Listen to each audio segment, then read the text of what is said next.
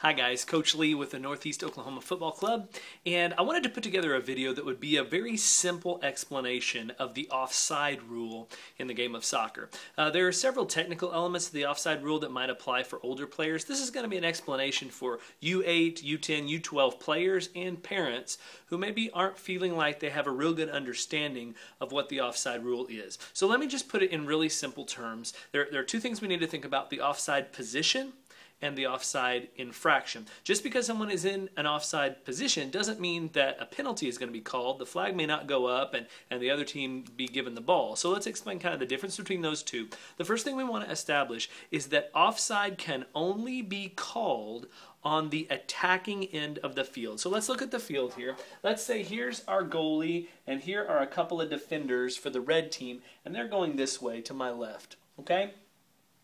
Offside on the attacking team can only be called on this end of the field. If there's an attacking player on their own side of the field, the side that they're defending, offside cannot be called no matter how in the offside position that person is. As long as they're on their end of the field, the end that they're defending, offside cannot be called. So offside, the rule is only enforced on the attacking side of the field. And I want to make this as simple as I can. There has to be a defender or the ball between you and the goal at all times, or you are in an offside position. Let me explain that. Right here, as we look at this field, if these are the defenders going this way, the last defender, not counting the goalie, the last defender is here. So if we were to draw an imaginary line right there, everything in this space would be the offside position for, let's say, a blue team player. Let's say there was a blue team player right here, okay? They are currently in the offside position because there is not a defender or the ball between them and the goal that they are attacking. Now, if the ball was played and it happened to be right here, would they be in the offside position? No, they would not, because the ball is between them and the other goal.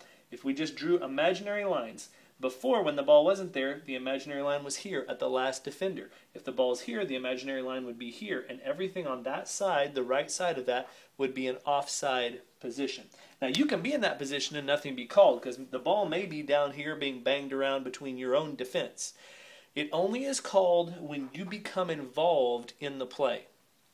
So if this offensive player is in that offside position and his teammate passes him the ball, the flag is going to go up and offside is going to be called. The other team will get the ball right where he was offside, and they will have the chance to play a direct kick down the field. That's basically it. There are some other rules about when the ball is played and if it bounces off of a defender, some things like that. But the gist of the rule is that you cannot be the person. There has to be either the ball or a defender between you and the goal that you're attacking, or else you are in an offside position.